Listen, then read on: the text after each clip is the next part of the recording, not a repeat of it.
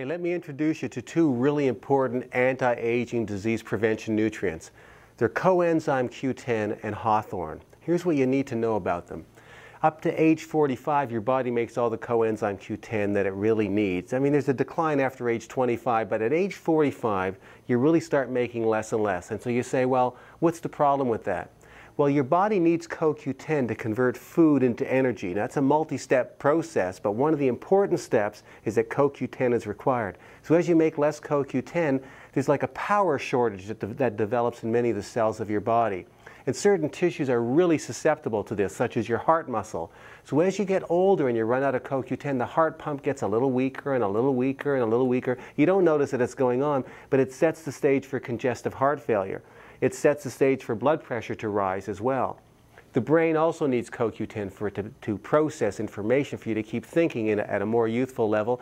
And the immune system needs CoQ10 to stay intelligent and find cancer cells and kill them off. And we're now realizing that one of the problems in Parkinson's disease is that the brain can't make optimal amounts of coenzyme Q10 the way it did when the person was younger. So clinical studies have shown that giving people CoQ10 at significant dosages can help to reverse congestive heart failure in many cases, bring blood pressure down to normal in many cases, and also slow the progression of Parkinson's disease. But my point to you is this. Don't wait until you get congestive heart failure before you start putting CoQ10 in. We're all going to develop a deficiency over time that leads to heart problems and brain problems, immune problems, and so on. And so at age 45, you should start putting the CoQ10 back into your body that your body doesn't make for itself.